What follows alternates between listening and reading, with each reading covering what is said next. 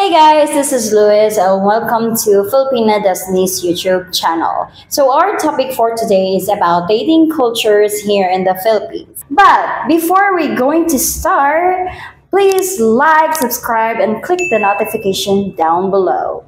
Alright, so I'm going to find Filipinas and I'm going to ask them 4 questions. It's about what is the dating scene like in the Philippines, how do they meet potential partners, and how do they know if they are ready to enter into a serious relationship? And lastly is about what are some red flags do they watch out for when it comes to dating. Without further ado, let's go! And I'd choose you in 100 lifetimes. I'd choose you in 100 worlds. I'd find you, and I'd say I do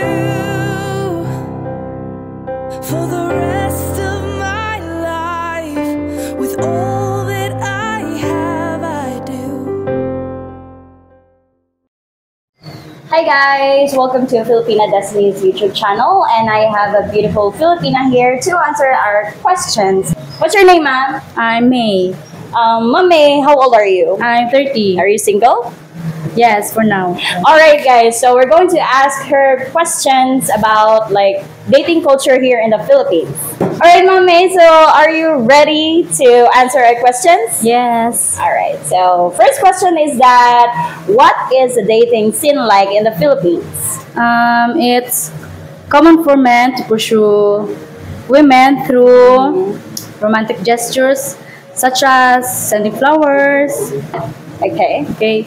And most commonly for now, for men, are dating through restaurants, going to restaurant or some beaches. Okay, such a romantic places. Yes. Alright, so let's proceed to question number 2. So how do you meet potential partners? Potential partners Yeah. through mutual friends, family. Yeah, family, friends. Yeah, They're yes. going to like introduce you to Yes. their friend Yes. or visitor. Yes, or maybe in workplace. But Yeah. but commonly in social media also. That's a wonderful answers to our questions. Since you are 30 years old already, so how do you know if you are ready to enter into a serious relationship? I think for me, I am ready to enter a serious relationships when I am emotionally stable, or even I am genuinely want to share my life with someone. Most importantly, Yeah. I am financially secured.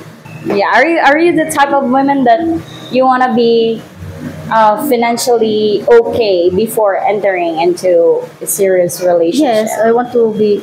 That's my financially type. secured, That's yes. my girl. All right. So last but not the least question. So we have our 4th question to ask Mommy. These are the common questions of people, not only men, for women also. That what are some red flags that you watch out for when dating? For me, I think men has red flags when he is disrespect my family. Oh, disrespect. Yes, and consistent communication. Consistent.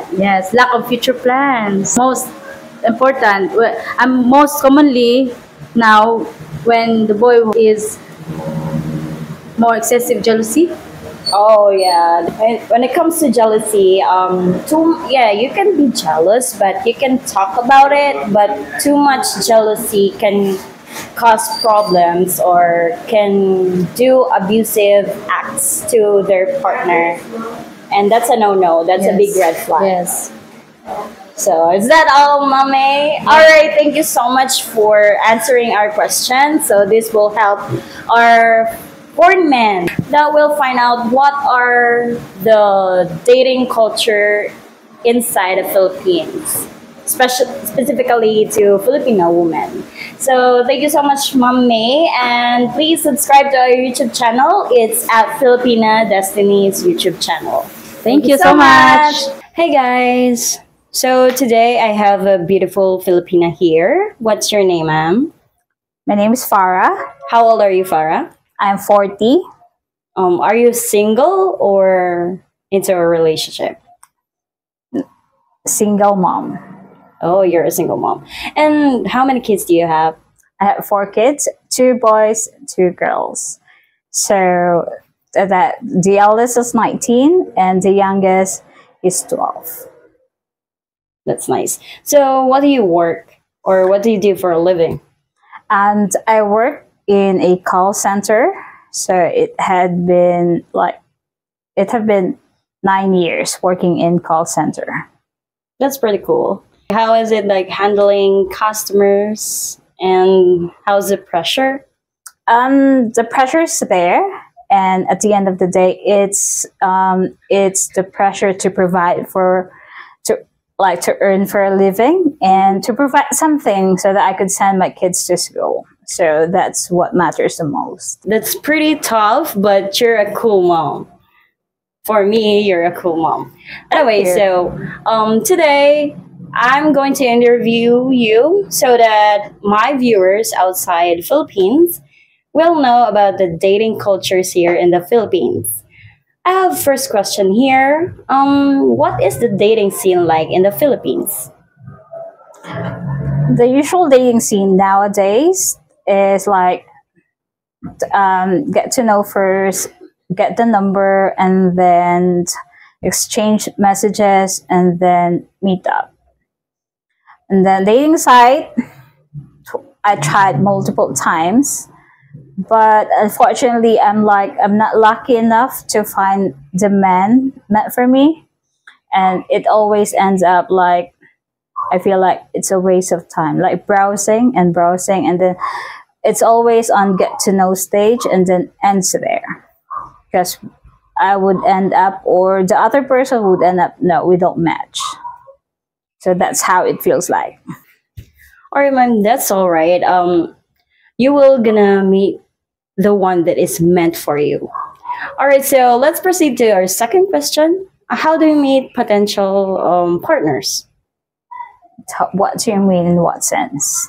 Like, for example, you're gonna meet someone through friends or from family, friends. I actually never had tried that, like introduced by friends. There was one that was introduced by friends, but it didn't work that way because I just like the person because it was introduced by a friend or a close relative, and then only to find out that we are not meant to be. And there's no love on it. There's no love. We tried the relationship, but only to find out like it's a lesson. It's a lesson to learn, a journey that I enjoyed along the way. But then, yeah. All right, so Farah, so our third question is about how do you know when you're ready to enter into a serious relationship? I invested in myself. Right now, like my decision is not just about the feeling that I'm feeling at the moment, or the thrill that the person is bringing every time we meet. It's always about like, am I comfortable? I'm at peace. Will we survive if things comes to worst? When it comes to practical things, financial things, are we going to match together? Because it's not just, I already have 4 kids. I don't want to add another child. I want to add him as a husband, not him as another child. You know what I mean? Yeah. At this age, I'm already past those, those relationship we're in. It's just for fun, like good and bad That's always, it's always like that. But we should consider. I always take consideration that I'm not adding additional burden. If we can have a child together, then that's good.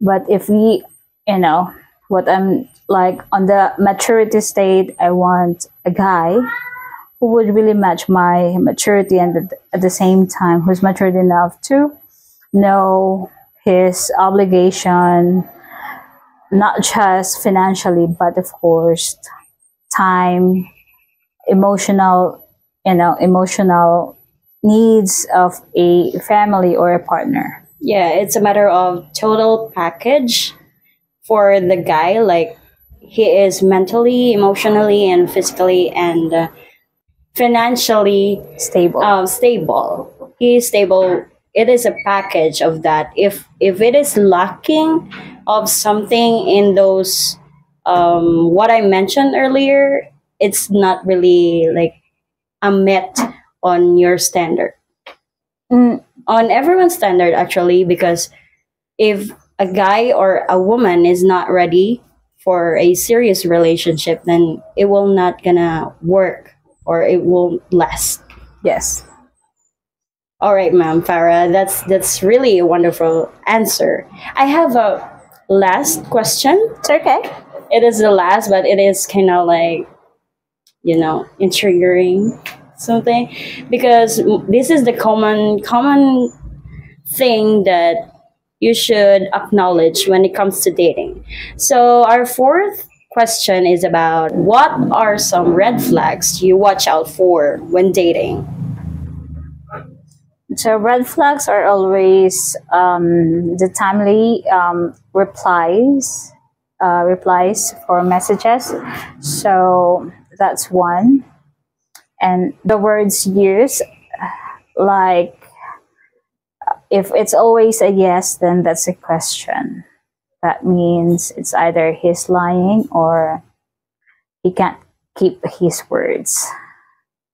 Second, and then my non-negotiable is how he treats his parents and his niece or nephews, or if he has a child, then how he treats his child. Third, that's my non-negotiable, and how he respects me. So the red flag, if his respect of my time is not there, then we're not meant to be. That's it. Yeah, that's a wonderful answer to all of those questions, ma'am. Hopefully, foreign men would have this as a guide, or of having of the topic about like the perspective on dating cultures here in the Philippines. And also for the red flags, ma'am, number one red flag is that being or having an abusive partner, like physically and emotionally. Also financially as well, but that's the least I can say. So thank you so much, Farah, for this wonderful interview with you. And hopefully you will subscribe our YouTube channel. It is at Filipina Destiny YouTube channel. And see you there. Hope you watch your video there too.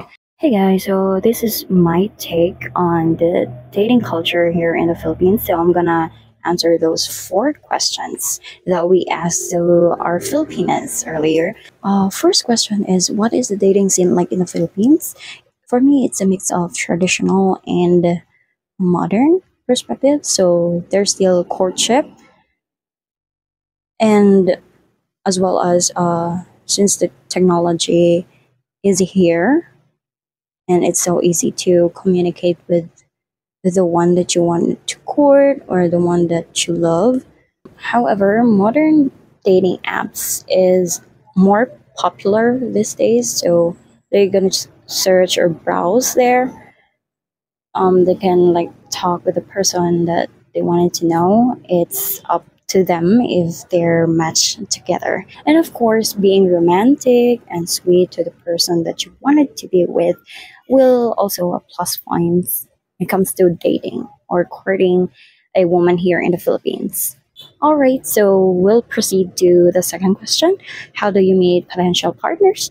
And the most common thing is a family friend or mutual friend. The second one is in social spaces, just like churches, parks, events, and sort of. Today, you can meet your potential partners through social media or dating sites.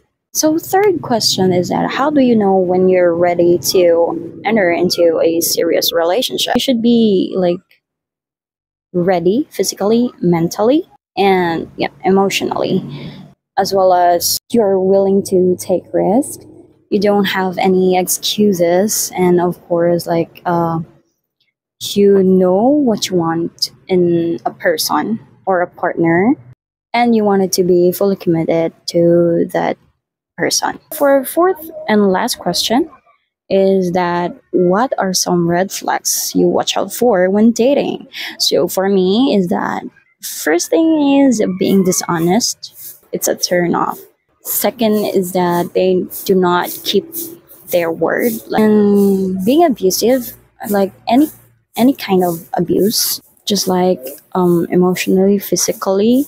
The next thing is that it doesn't respect my time, always canceling in the last minute, and gaslighting, and all of the sorts that falls into red flags. It's a no-no for me, so you gotta scoot out of my way. Anyway, so I hope you like our topic for this moment, this video, and please like, subscribe, and click the notification down below to be updated for further videos. See you soon, guys. Bye.